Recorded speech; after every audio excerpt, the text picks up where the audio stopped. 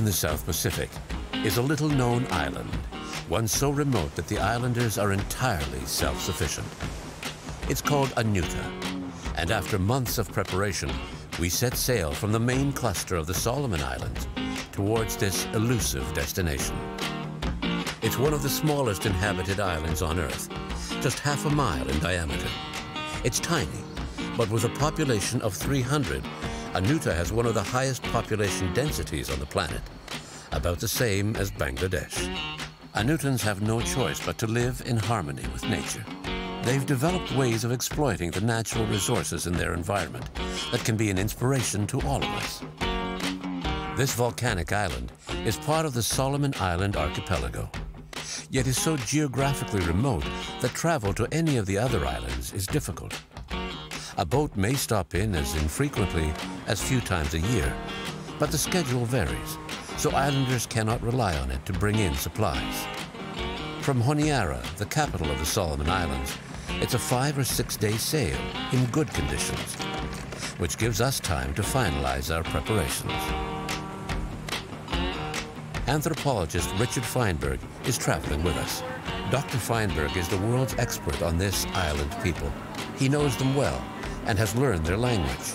I first went to Anuta in 1972 to collect data for a doctoral dissertation at the University of Chicago. I lived there for about a year. I was looking for a relatively unacculturated place, a place where people's way of life, their way of thinking, their way of relating to one another is very different from anything that we would experience in the United States, Canada, Europe. Giving gifts to the chiefs and the clans is customary. Our presents include fish hooks, fishing line, knives, and school supplies. Only 3 groups have ever been allowed to film on the island, and we are fully aware of the heavy responsibility we bear. It's reassuring to have Dr. Feinberg with us. His knowledge and invaluable advice will guide the crew in preparing for this historic encounter. When we get to Anuta, chances are there will be 1 or more canoes coming out to the ship. It may also be that there are a number of people who swim out to the ship.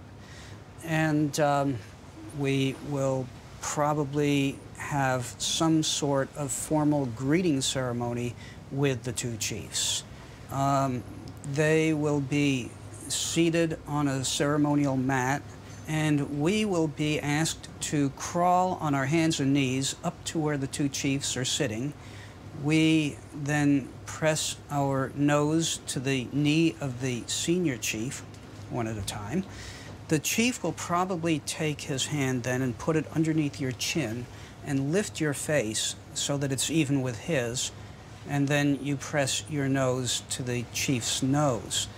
The chief will lift your head out of a sense of noblesse oblige. Well, you're almost there. Yeah. Yes. I'm looking forward to it.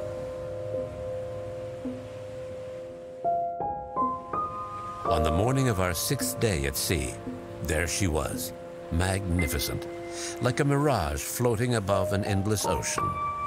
Anuta. There's a canoe approaching. Is Rick awake? Yes. Okay.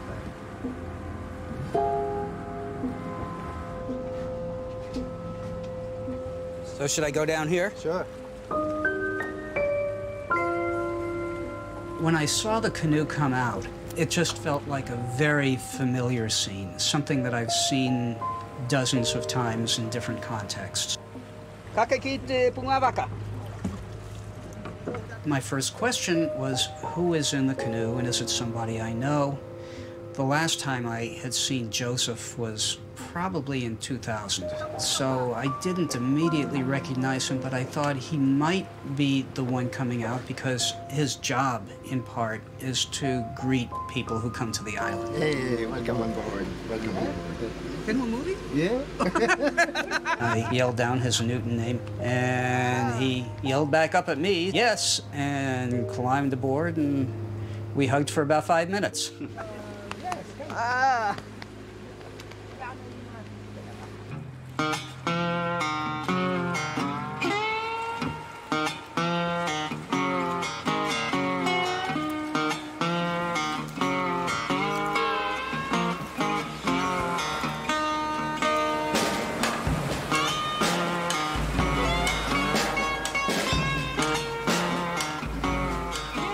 rowed ashore in one of their traditional canoes. Some of the villagers give us their traditional welcome.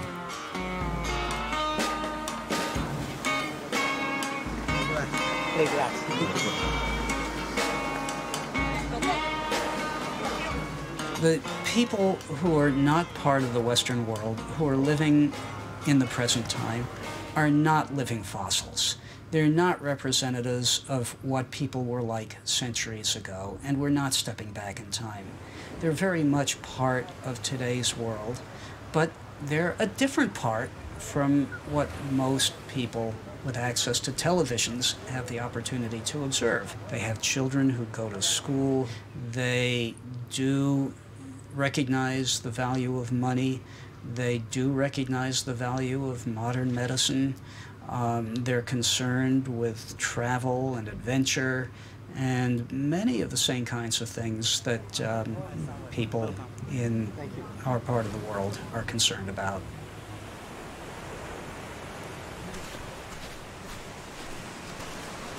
Joseph told me that there are probably 300 people.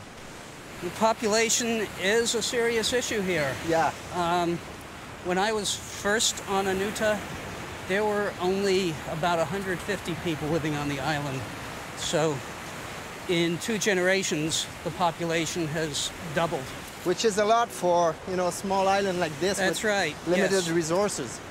And even in 2000, when I was here, people were not complaining about the resources, but it was just getting crowded to the point where people were a bit concerned about their privacy, which I found a little odd because privacy is much less of an issue in a place like this than it is in Canada or the US. But even people here were thinking that the place was getting too crowded.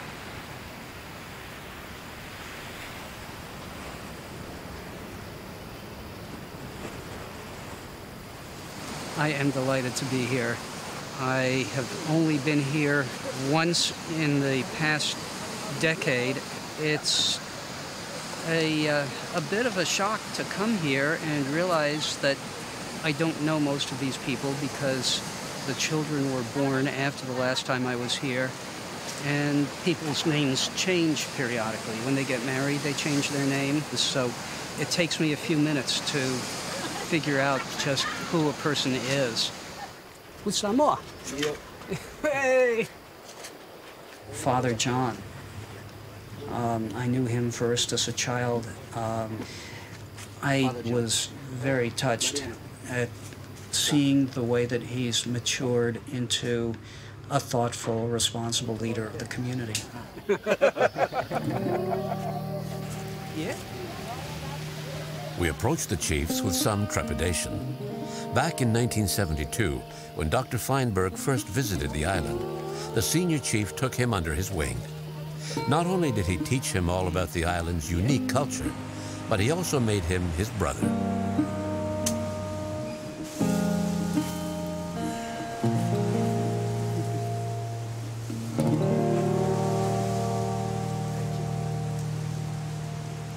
My first feeling was that my brother had aged a great deal since the last time I saw him.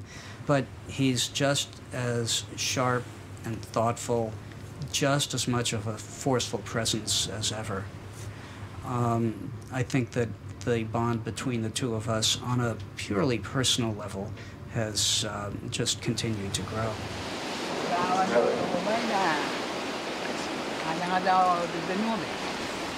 My Canada. Mato Tarana, the maple leaf. When Christmas? If you are the oldest son of the current chief, you have a pretty good chance of becoming the next chief. If you're in a different line, if you can't trace your ancestry or your parentage directly to a chief, then you are not going to be a chief.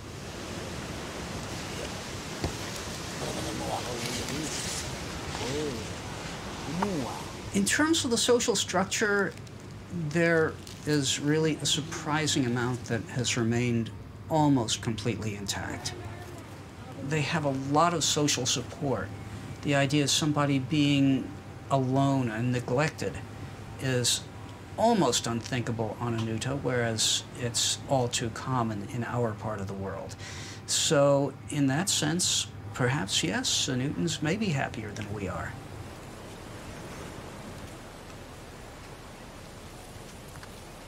Joseph, an Anutan who has lived in the city and speaks English, will be our guide throughout our stay. Members of the crew will be able to get to know the island and the warmth of the islanders. Okay, we're going to the welcome banquet.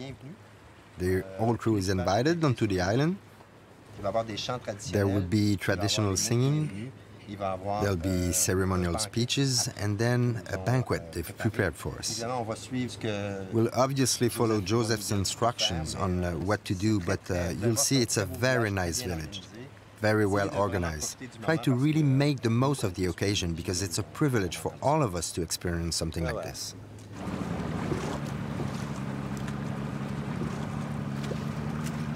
Anutans share a common value based on cooperation, sharing, and compassion for others. This philosophy, called Aropa, is a basic principle for Anutans. Here, traditions still play an important role, and they are handed down from generation to generation.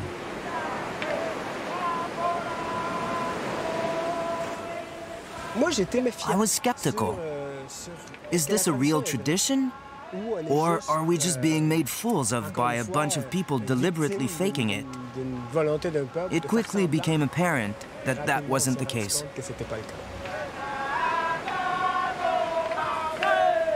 Happiness is a major value for Anutans. If you ask them why they do things in a particular way, why they perform certain customs, there are two stock answers that they give. One is because it's the ancient custom of our island. The other is to make us happy.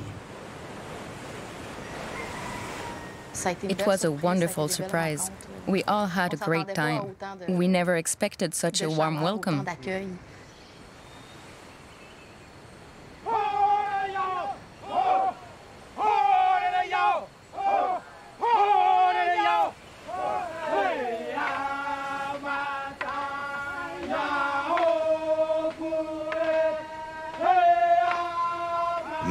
I loved it. Anuta was terrific.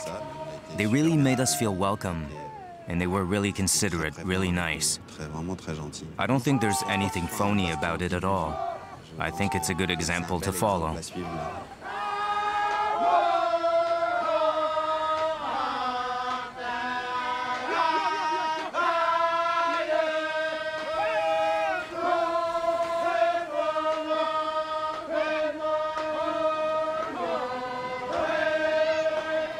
Following an age-old tradition, the 300 islanders came to greet us, one by one. This close contact greeting, called piquita, is a kind of nose kiss that allows you to penetrate the other person's bubble. Though unable to communicate with words, we felt a human warmth that went straight to our hearts.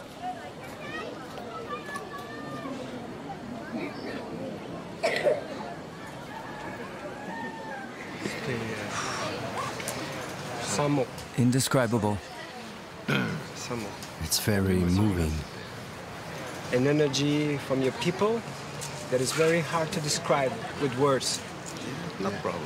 It was a very intense feeling. No, we are not looking for difference, but we are looking for unity. Yes, yes. Unity. Unity. Unity. Yeah. Only the baby face.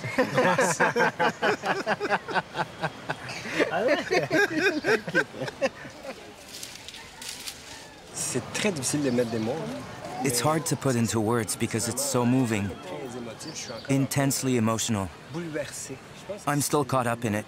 I think the best word, when we approached, as soon as they started to sing, there was really, it was as if all barriers fell away, and there was just this experience. And I said to myself, just let it go and take it all in. And I started to cry. I don't know how many times we've heard that it's a privilege to be here, but I truly feel privileged. Truly. It's true, I like this way of greeting. You fully get who the person is. You're in contact with both the physical being and the psychic entity. But at the same time, they're very respectful. Nice to see you.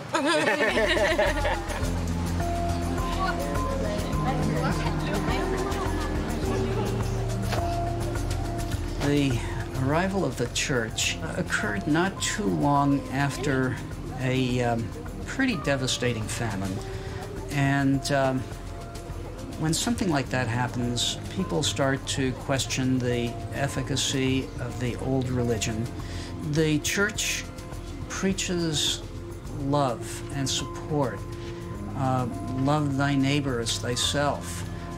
And Anutans were able to look at their own traditional value of Aropa, and they could say, in essence, we were Christians before the church appeared.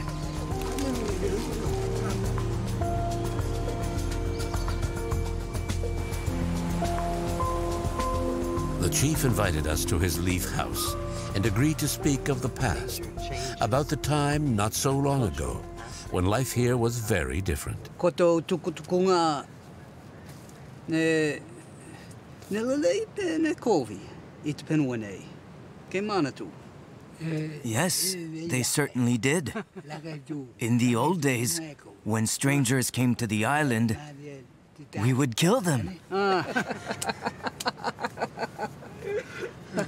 A good thing for us. Yes.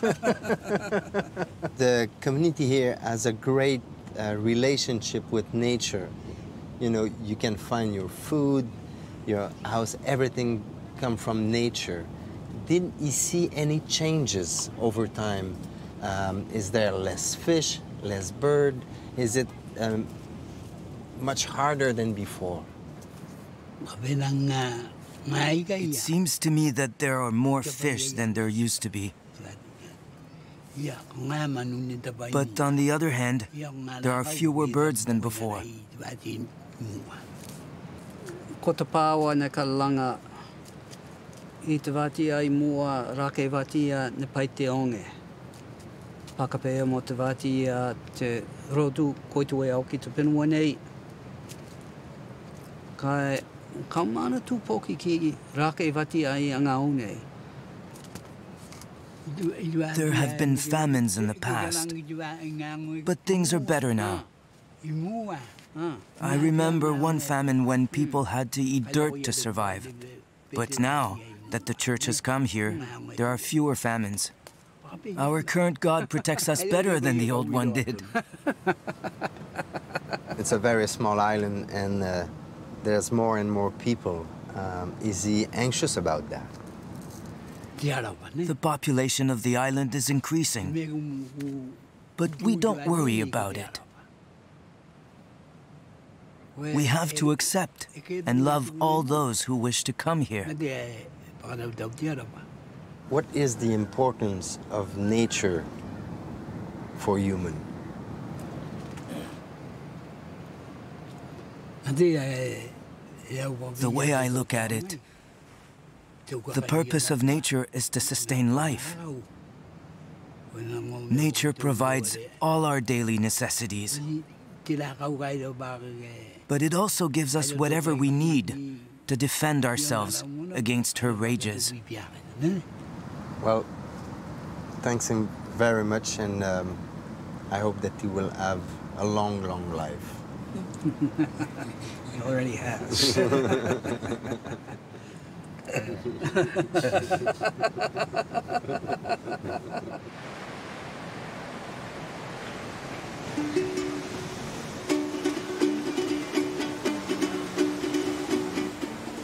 We spent time, lots of time, with islanders who quickly became friends.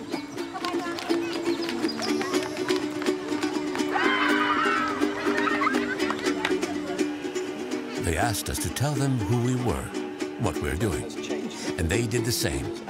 In a world where barriers between individuals seem non-existent, Perhaps because of Europa, the life principle based on respect and compassion.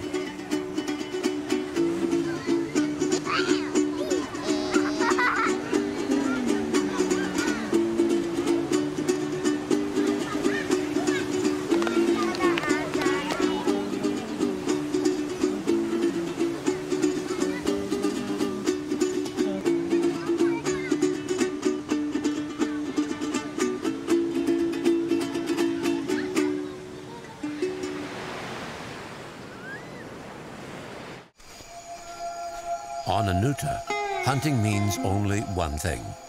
Catching birds is an ancient practice which takes place at night at the top of a cliff where terns and other seabirds nest.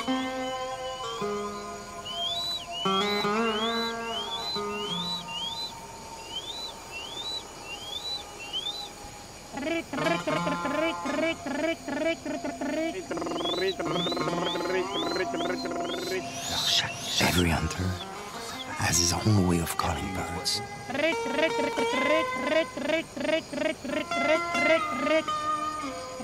The idea is to try to attract them here, so they'll fly right over our heads.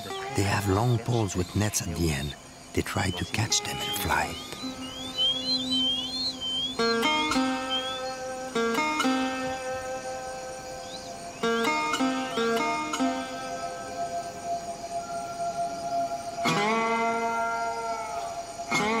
I think they're quite conscious of their relationship with the environment. There isn't any point in continuing to catch fish or hunt birds if they have as much as they can use. But they also know that the supply is limited, and if they overfish or if they overhunt, that they can damage the supply in the long run, and it'll be a problem.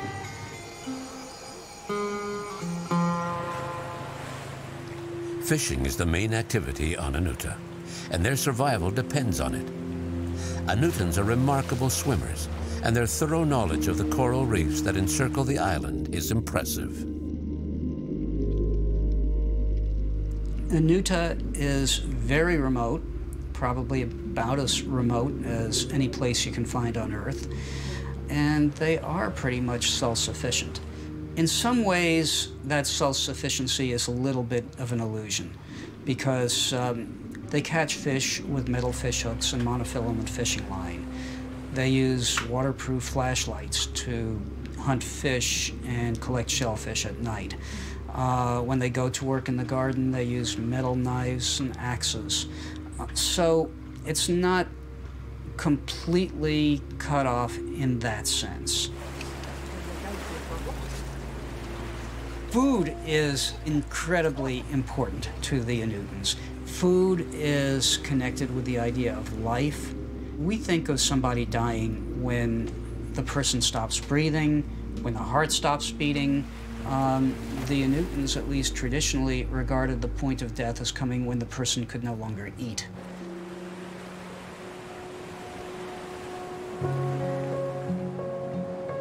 Anutans use a variety of fishing techniques, depending on fluctuations in temperature, wave strength, and tides.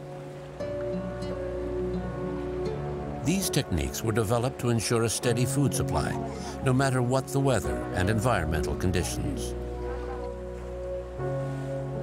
Here, they eat anything, as long as they limit the catch to the needs of the community.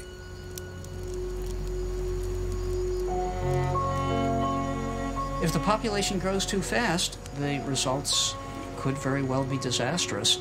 There has to be some way of controlling the resident population.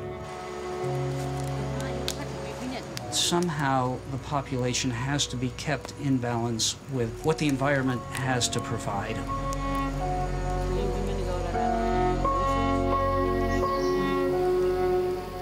Farming is vital for Anutans. At the top of the island, each extended family has a garden that provides the food needed to feed its members. They mainly grow manioc, taro, and some fruit such as bananas and papaya. Crop rotation keeps the soil in good condition. To ward against famine and natural disaster, Anutans store a paste made of manioc or taro, which ferments in the ground. Called ma, this food can stay buried for several years before being eaten.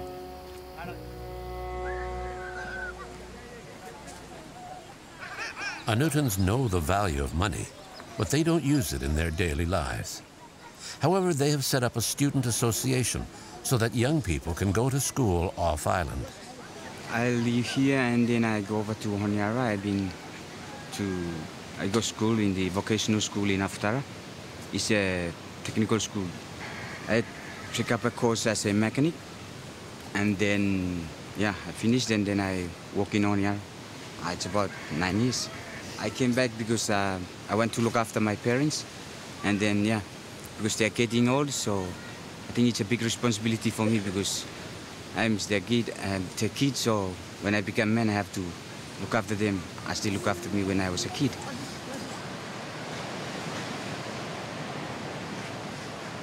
Life here is very different compared to town, to Honiara. Honiara is so much noisy, sometimes you don't know what will happen to you. Yeah, you don't know, there are lots of people and you don't know what they're in their mind, whether you are safe, really safe or not. But here, you feel safe because you know everybody. Here you understand all the people, you receive everything free. You don't have to pay for your food, you just work for it.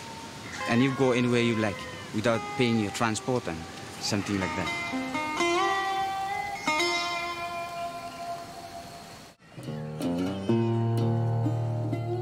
The island supply of large trees is limited. When a tree is felled to make a canoe, it becomes a full member of the extended family.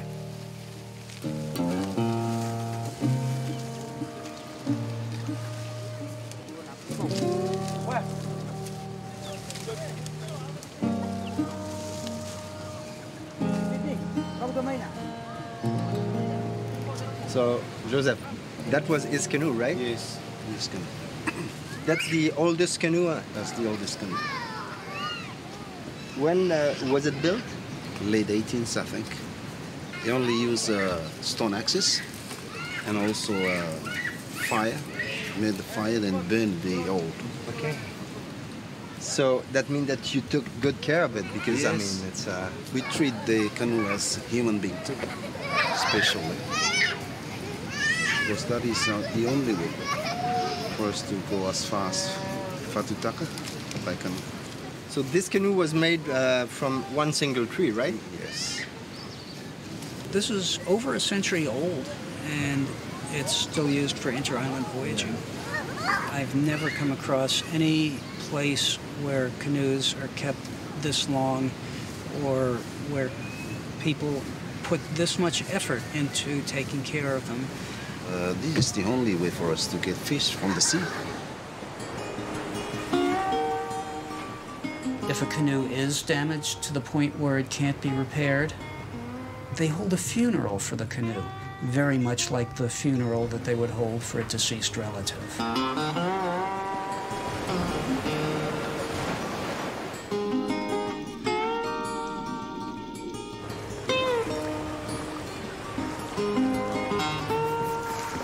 The amazing thing is that they use the island as an orientation point. They'll use the trees at the top of the mountain to find their approximate position out at sea.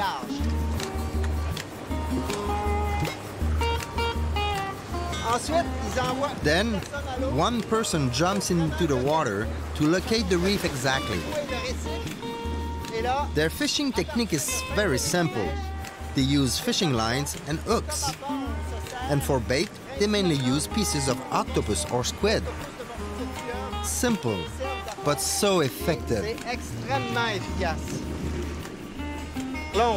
We're now directly over the reef. You can see the bottom, and they really make it look easy.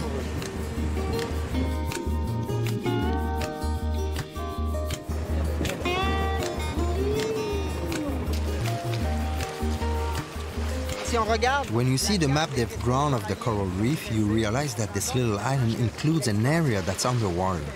So for them, the island is not as small as it looks to us. It's surrounded by coral reef that they know very well, and the size of the island extends to encompass all of that. Anutans have mentally charted all the coral reefs and fishing zones in order to manage them sustainably. This vital knowledge, passed down through the generations, is at the heart of their survival.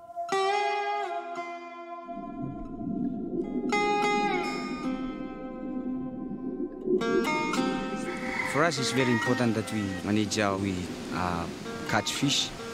You see here, I think sometimes we put boundaries. Nobody can fish in it. And then it's about a year or 1.5, and then you can go back and harvest. They open it up, and everybody can go.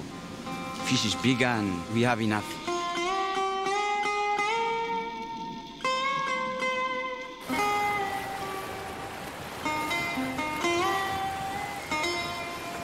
It's amazing to see how fast we can move under sail. It's impressive. Their isolation and enforced self-governance led naturally to sustainable development practices, essential to the survival of all the inhabitants of this ecosystem.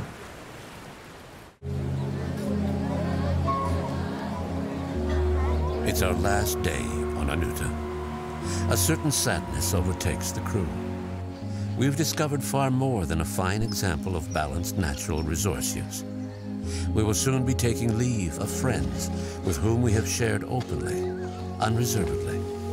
The Anutans insisted that the whole crew attend the farewell ceremony, a grand traditional banquet which will proclaim our status as new residents of the island.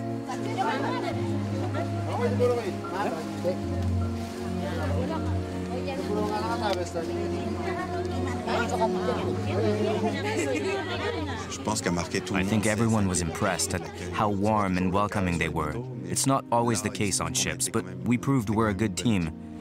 Interested, curious, we were willing to try anything they offered us.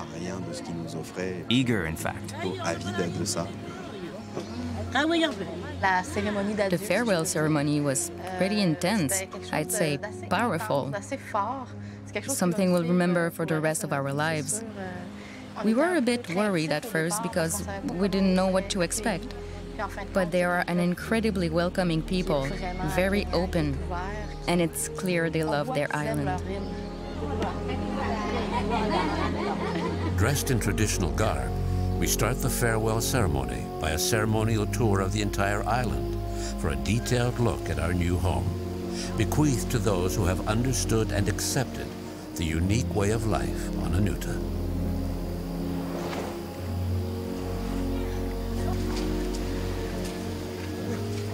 The last day on Anuta was a real privilege. We were escorted by the whole village on a ceremonial walk around the island, as if the act of leaving footprints in the sand would give us a deeper insight into what the island was all about. They wanted us to soak it all in one last time.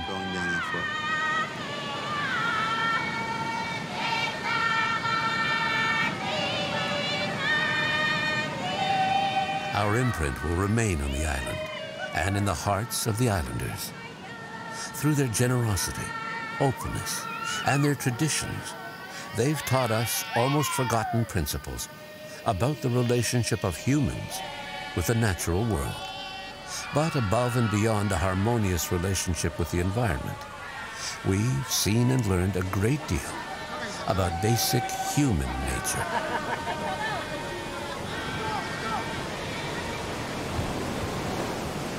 In some ways, they don't have a lot of choice.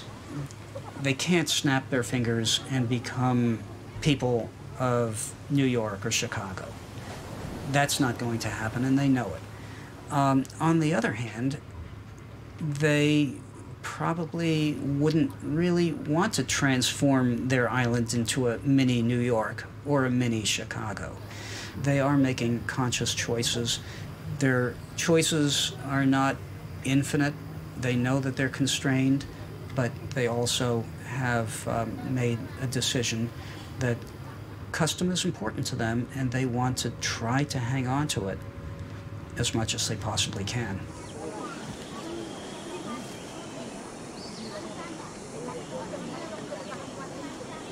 We prepared gifts for the extended families, for the children, and for the little island school.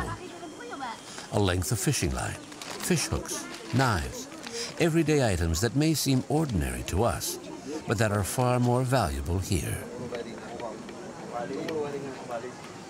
In keeping with tradition, we also visited each of the families and ate with them, very much in the spirit of Europa, where everyone is welcomed and treated as an equal.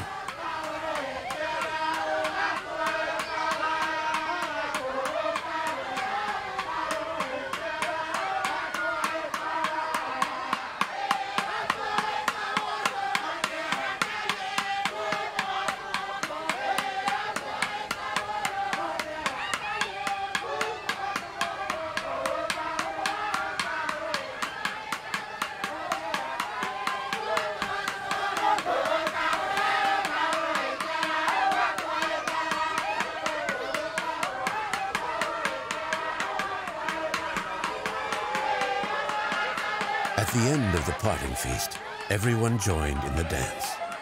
It was a sort of mass revel in which joy and laughter are part of an emotional process that leads up to the lamentation. Traditional belief holds that gathering to weep for loved ones in this way lets people release the pain and sorrow of parting.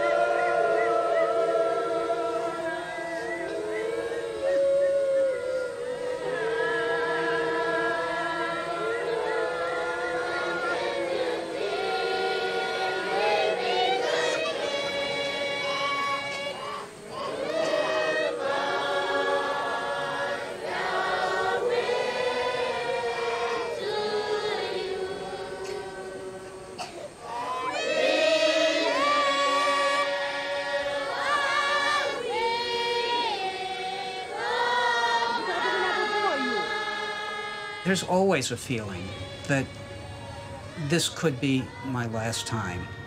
It's so hard to get to that you never know if you're going to be able to come back. And because of all of that, it's always an overwhelming emotional experience to arrive and then again to leave.